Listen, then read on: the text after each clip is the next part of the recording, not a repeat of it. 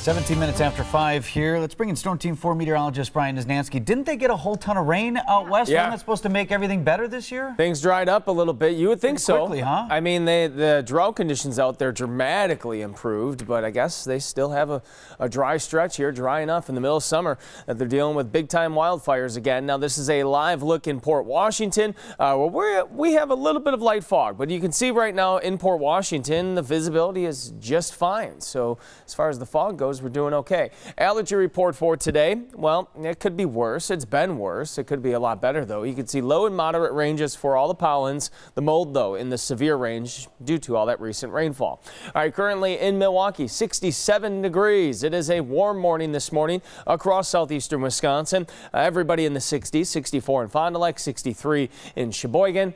Whitewater's at 67. Beautiful Watertown checking in at 66 degrees. The dew points this morning also in the 60s. Couple things to point out. Dew points in the 60s make it feel a bit humid.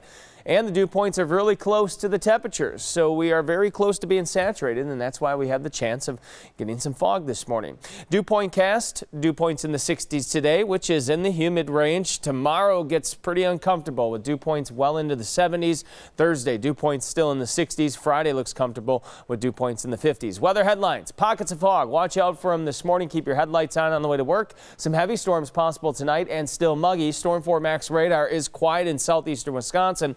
Here's our leading edge of our next storm system approaching from the west. So let's track it here on future forecasts. Through the day today, dry for 99% of us. This afternoon, this is 4:30. You see these little green specks indicating the tiniest chance of a little shower popping up. By 10, 11 o'clock tonight, shower and storm chances starting to increase. And by early tomorrow morning, we could have yet again another complex of heavy thunderstorms rolling through. Severe potential. Well, we do have a slight risk for widespread severe weather by tomorrow morning.